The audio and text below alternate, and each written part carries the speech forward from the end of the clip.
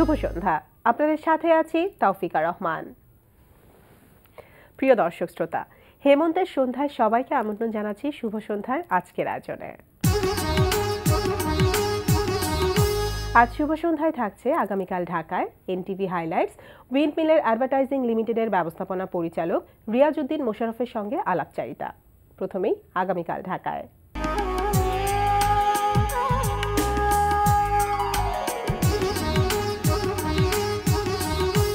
আগামীকাল ঢাকায় বাংলাদেশ শিল্পকলা একাডেমির স্টুডিও থিয়েটার হলে সন্ধ্যা 6:30টায় মঞ্চস্থ হবে বাংলা থিয়েটারের নতুন নাটক অমানুষ। নাটকটির রচনা ও নির্দেশনায় মামুনুর রশিদ। এবার চলতে থাকা প্রদর্শনীর সময়সূচি। গুলশান বেঙ্গল আর্ট লাউঞ্জে অনুষ্ঠিত হচ্ছে চিত্রশিল্পী মাকসুদা ইকবাল নিপার চিত্র প্রদর্শনী ক্রোমাটিক ডিলুশন। প্রতিদিন দুপুর 12টা থেকে রাত 8টা এই সময় প্রদর্শনী চলবে 21 নভেম্বর পর্যন্ত। গ্যালারি 21-এ প্রদর্শিত হচ্ছে 10 জন শিল্পীর দলীয় প্রদর্শনী ইরা। প্রদর্শনী চলবে 9 নভেম্বর পর্যন্ত। উত্তর বাড্ডার অ্যাথেনা গ্যালারিতে প্রদর্শিত হচ্ছে 3 প্রজন্ম শিরোনামে শরৎমালা চাকমা, কনকচাপা চাকমা ও শিরোপা পূর্ণা শিল্পকর্ম প্রদর্শনী। প্রদর্শনী চলবে 7 নভেম্বর পর্যন্ত। দেখছিলেন আগামীকাল ঢাকা ও চলতে থাকা প্রদর্শনীর সময়সূচি। এবার এনটিভি হাইলাইটস।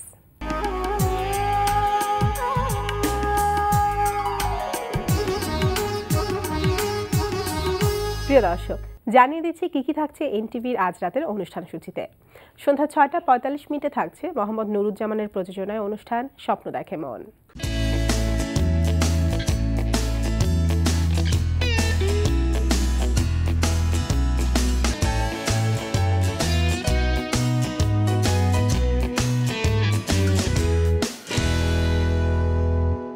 রাত 8:20 দেখবেন অনিমেষ আইচ পরিচালিত ধারাবাহিক নাটক বিন্দু বিসর্গ। কত বড় নদী আছিল এটা, আরে বড় বড় সব নৌকা, ওই গয়নার নৌকা এসা কাটে ফিরত, আর পোলামানরা ওই বড় বড় গাছের উপর থেকে না ওই ঝাঁপ দিয়া পানিতে পড়তো লাফায়া লাফায়া। দাদা, এই জায়গার বাড়িঘর দুয়ারও কেমন ওই টাউনের বাড়িঘরের মতো। মানুষের মেলা টাকা পয়সা হয়েছে, সব বিদেশ যায়, টাকা পয়সা পাঠায়, সব ঘর বাড়ি শহরের মতো বানায় ফেলাইতেছে, বুঝছস। রাত 9টায় প্রচার হবে ইভান সাইডের উপস্থাপনায় জাহাঙ্গীর চৌধুরী প্রযোজনায় অনুষ্ঠান বন্ধু তোমারই খোঁজে।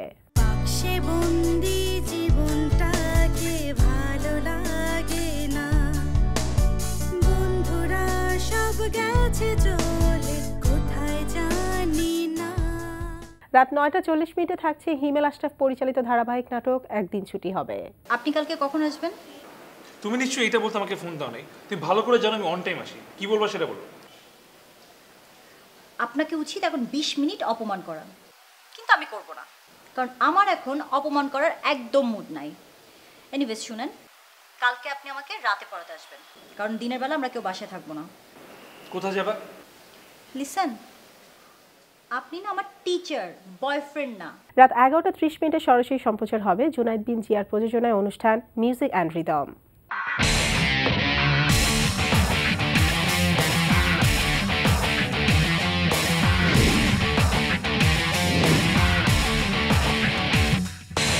এই ছিল এনটিভির আজ রাতের অনুষ্ঠানমালার হাইলাইটস। এরপর আসছি আলাপচারিতায়।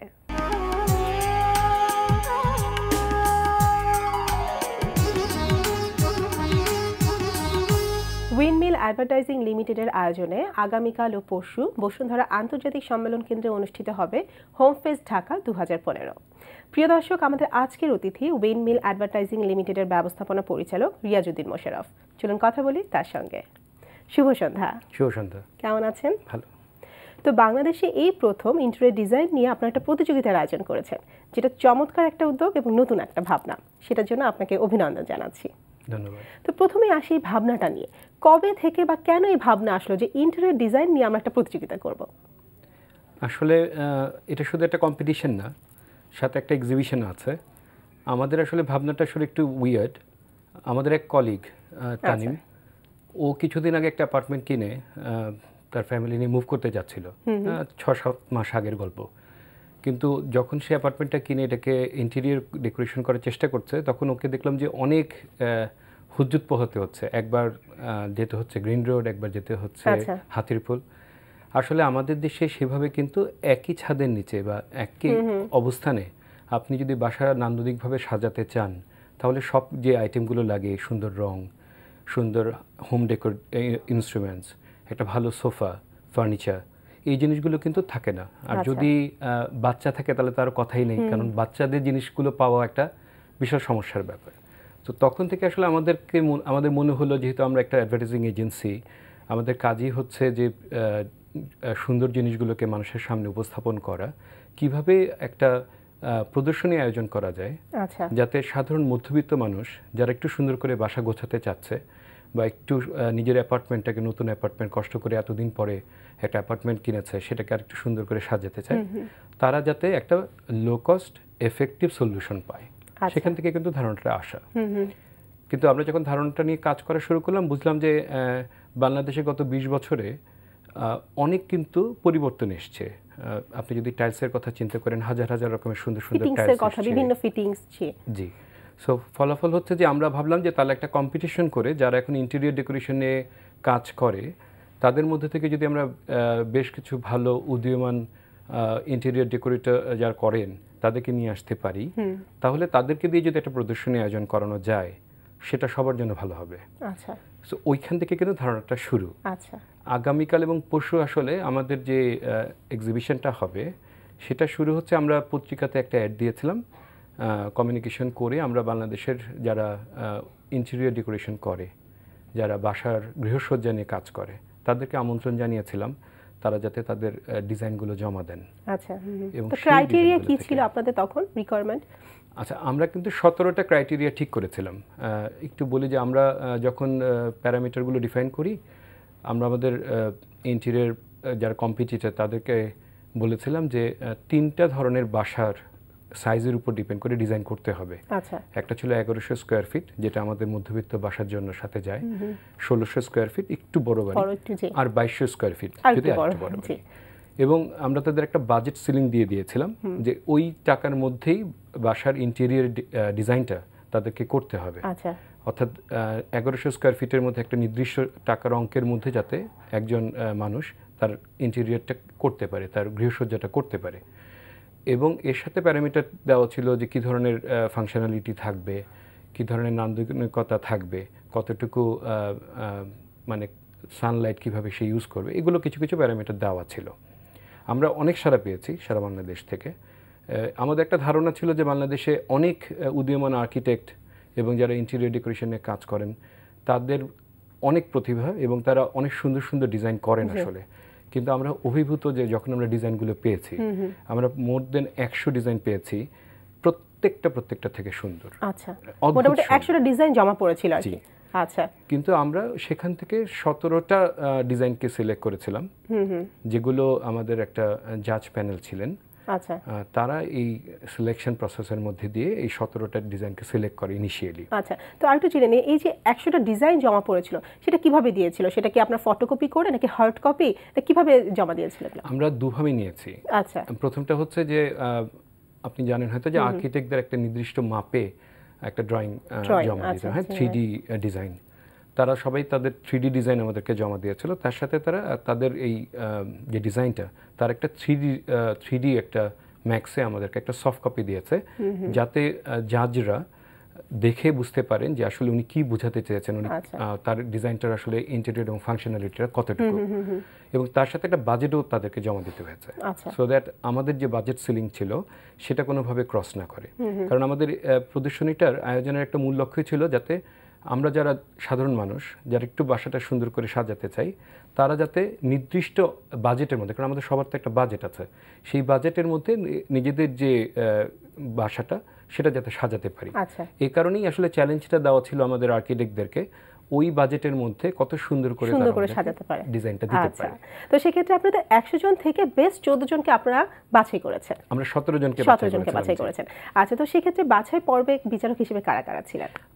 আমরা খুব লাকি যে আমরা এটা নিয়ে যখন যে কথা বললাম বুয়েটে এবং আমাদের আর্কিটেক্টদের মধ্যে যারা প্রতিষ্ঠিত আর্কিটেক্ট, যারা প্রফেশনাল, যাদেরকে আমরা সবাই অত্যন্ত শ্রদ্ধা করি, তারা সবাই কিন্তু আগ্রহ দেখিয়েছেন এরকম একটা প্রতিযোগিতায় থাকার ব্যাপারে। আচ্ছা, তারা বলেছেন যে বাংলাদেশে আসলে ইন্টেরিয়র ডেকোরেশন যেটা আসলে বাসা, এখানে একটু আমার মনে হয় বলা দরকার, যেটা হচ্ছে যে আমরা ইন্টেরিয়র বলতেই কিন্তু অফিস ডেকোরেশন বুঝি অনেক সময়, এবং আপনি দেখবেন যে অফিস ডেকোরেশনের ব্যাপারে আমরা যতটা আগ্রহী এবং অনেক খরচ হয়, কিন্তু বাসা একটু সুন্দর করে সাজাতে গেলে আমরা মনে করি অনেক খরচ হবে, কিন্তু আসলে কিন্তু লো বাজেটে আপনি কিন্তু বাসাটাকে খুব সুন্দর করে সাজাতে পারেন।